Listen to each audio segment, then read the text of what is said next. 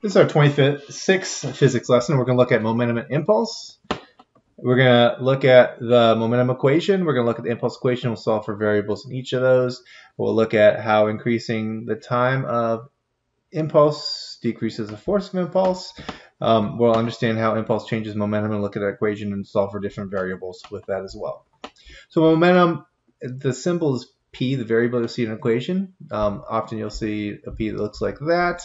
Is an object's moving inertia. So we'll see that the equation mass times velocity is equal to momentum. It's moving, its velocity, and its mass is its normal inertia. Well, it's going to be moving inertia because it has a velocity that's making it move. So to have momentum, you must have mass, you must have a velocity of some sort. And the unit comes from mass kilograms and velocity meters per second. It doesn't have its own unit, so it'd be kilograms times meters per second. And the variables, fill in the variables if you're following my notes. If not, it's good just to get these down somewhere. Momentum, these are the variables are what you find in an equation. So P is for momentum, mass is the M, velocity is V, impulse is J, time is T. Whereas the unit abbreviation, this is what you put after the number when you're done solving for one of these. For momentum, it would be something kilograms times meters per second. For mass, it would be something kilograms. For velocity, something meters per second. For impulse, it would be something newtons per second, and for time, it would be something seconds. Momentum is directly related to mass. The larger the mass, moving at the same speed, so this goes up, that goes up. So we can see a 5 kilogram car going 10 meters per second, multiply those two together to get momentum, you get 50 kilograms times meters per second. If you have the bigger car over here, 35 kilogram car going 10 meters per second, same speed, the velocity is the same, the momentum changed because of the mass. So multiply 35 times 10, you get 350 kilograms times meters per second. So what happens to momentum of the mass of a moving object is increased? It's going to increase. Once again, going with the momentum equals mass times velocity equation. If mass goes up, momentum goes up as a result. How much more momentum does a 35 kilogram object have than a 5 kilogram object? So for this, you have to set up a ratio. And I should have said that it was moving, because if it's not moving, then you don't have momentum in the first place, so it won't matter. But if it was moving, 35 is divided by 5. 35 is 7 times. So just take the bigger number, divide by the smaller number, or take the initial number, put that on the bottom, take the new number, put it on top, and take that and find out how many times different it is, and we get 7 times different the mass. It's asking you for how much the momentum changes. So the equivalent of momentum is mass times velocity. So the equivalent of having P is mv. And we can just put that over the before scenario, and we're going to do ratios. Anything that doesn't change is going to get a 1. So before, everything was 1s. But the only thing that changed is that the mass was 7 times the original after in what we're comparing it to. Or with our new one where we compare it from. And so our answer is our new value, if we had a 35 kilogram car instead of a 5 kilogram car, would be 7 times whatever the momentum was before. I don't know what it is, but if I knew it, I would just multiply by 7. Momentum is directly related to velocity. The larger the velocity of the same mass, car, automobile, or whatever, the larger the momentum. First of all, you need to be moving in the first place. So this guy right here is not going to have a momentum, because anything times 0, or once again, P equals mv right there. Anything times 0 would be 0. But as the car starts moving, so like right here, you have a 15 kilogram car going 10 meters per second is going to have a little more momentum. It's going to have 15 times 10 or 150 kilograms times meters per second of momentum. And then this one right here going 20 meters per second is going to have 20 times the 15 or 300 kilograms times meters per second. So how much momentum does a 1,575 kilogram Lamborghini Aventador have at its top speed of 97 meters per second? So let's just straight up write down the variables. It's asking you for momentum, they give you mass, they give you velocity. And you're just going to multiply those together in that equation, and you get 152,775 kilograms times meters per second, and we can put that in scientific notation as 1.5 times 10 to the 5th kilograms times meters per second. How much more momentum does an object have when its velocity is tripled? So it's asking you for momentum, and so this equation, this is the equivalent. We can put the equivalent over the equivalent, set up an after versus before scenario. Everything's the same before. The mass was the same. It doesn't say anything about the mass, but the velocity is 3 times, so our answer is 3 times its original value. Change in momentum and impulse. So an object changes momentum when velocity is changed. Take a look at the ball coming in. It changed its momentum because it's going backwards after the ball's hit. And the momentum equations you can use is the change in momentum equals mass times change in velocity. So before we were just saying what was the momentum of an object at the moment. Well, now we're asked for how much is it changed versus before. So we're going to have a changing velocity going on. And depending on how the question's asked, if they say the change in velocity was 5 meters per second, well, we would use this version of it. But if they say the change in, or the final velocity, what is the final velocity when the initial velocity was, let's say, 6 kilogram, was a 15 kilogram object, its change in momentum was blah, blah, blah, blah, blah, well, we would go to this equation. So the givens list is going to help you choose which equations and where to go from there. You also have to account for direction. If this is going up to the right, I always say to the right is positive, and therefore to the left is negative. When you have a change in direction, you have to do that. If you don't have a change in direction, you can just say forward. But here we can definitely see a changing direction. So we would say it's initially coming in with a positive velocity, it leaves with a negative velocity, and then we would plug those numbers into the equation. So let's look closer at some of those. What's the change in momentum of a 0.145 kilogram baseball traveling at 44 meters per second forward when hit back at negative or at 60 meters per second? So back is going to make that negative. We have our variables. What's the change in momentum? So there's your change in P instead of P. It didn't say what's your momentum. It says what's your change in momentum. And so that gives me this right here, this change in momentum. They'll give you a mass, they give you initial velocity, and they give you a final velocity, once again taking into account back or the negative. And this is the equation this would lead us to. Plug in our values. So when we plug in our values, and just watch out here, this is VF, which was a negative value, minus a positive value, which makes it a -2. So these is going to be minus and minus. They're going to be pretty much added in both negative. But when you get your answer, when you type these in the calculator and do it in your head, if you're really good at this, you're going to get negative 15 kilograms times meters per second as your momentum. An impulse is a force applied for time, so we're going into the next section, and it results in the change in momentum. If you apply a force, if you hit something with a force and it touches a baseball for a fraction of a second, you're going to change the direction that the object's going. You're going to change its momentum. So the basic equation, there's your J for impulse, there's your variable in the equation, and that's equal to force applied over time, or times time.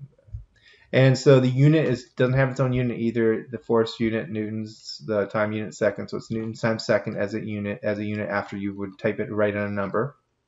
And so a bat would create an impulse force for a fraction of a second, changing the velocity of the baseball. So it's going to change its momentum. Let's look at some equations here. How much force is applied during a 0.3 second, 210 Newton per second impulse? So how much force is applied during this time with this impulse? And so we're going to have the impulse equation, but we're going to solve for force. So we're going to have to divide out the time, and we get force is equal to impulse over time. Plug in our numbers, and we get a force of 700 newtons. How much different is the force when padding increases the time of impulse 3 times?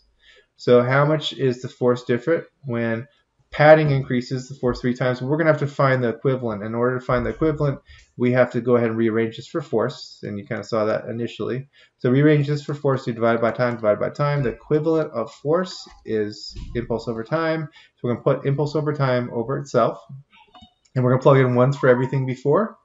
And we're going to have the before is right here, the after is right here. And the only thing that's going to change now is that the time of impulse increases 3 times. So the time, this is the only one that changes. Everything else is all the same. And we're going to get an answer of 1/3 times the original. So if it was 100 before, it would be 33.3333 afterwards. Whatever you would know before. If you don't know it before, you can just give a ratio, a relative value. You don't know what it actually was. It's 1.3 times. Impulse is equal to an object change in momentum. So let's take a look. Impulse is that equation, and change in momentum is that equation. And when we set it up so that impulse equals change in momentum, we're going to go ahead and we're going to expand that and make Ft equals the mv squared. So impulse equals the change in momentum. So this is impulse not expanded. It's change in momentum expanded.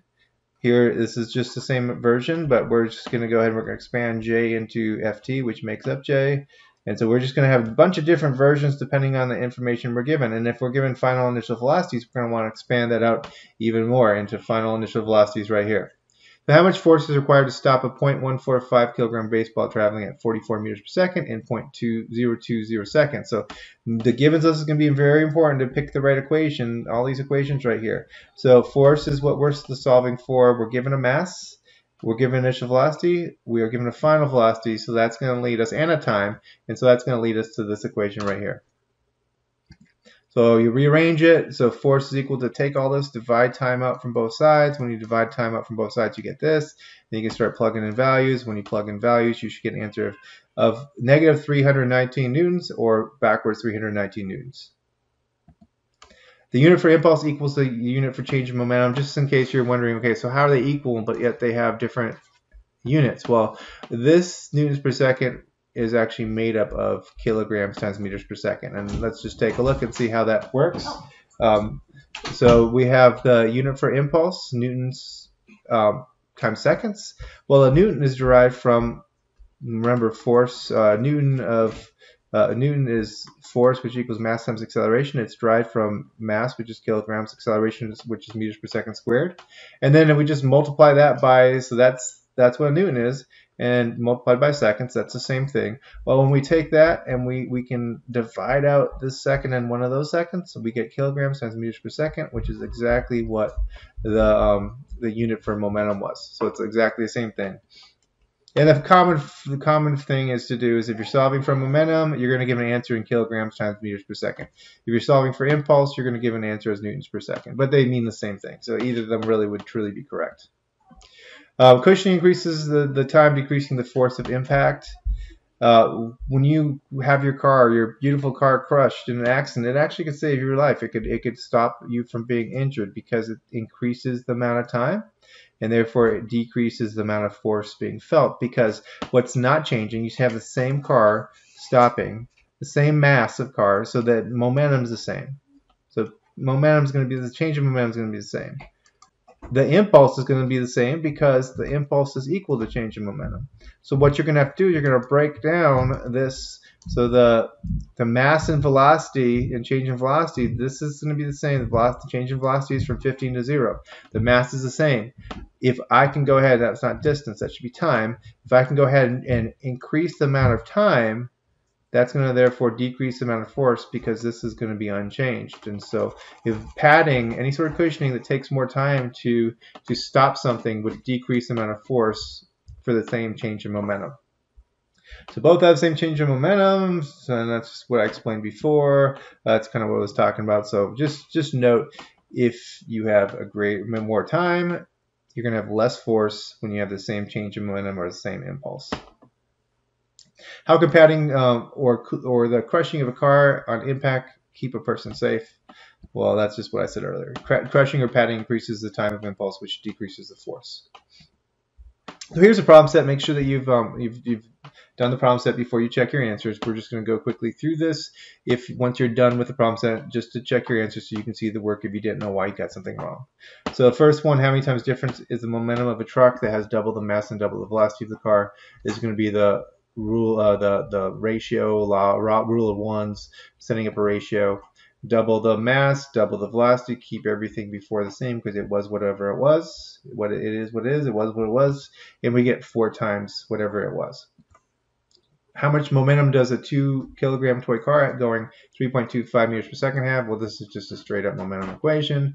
It's not asking you for a change or anything. You just multiply the mass times velocity. So you get 6.5 kilograms times meters per second. What's the mass of a bicycle that has 108 Newton meters of momentum and a speed of 12 meters per second? So there's our variables we're given. We have our equation. We're going to have to divide, get mass alone. So we're going to get mass equals momentum of velocity, and we get an answer of 9 kilograms as our answer. How much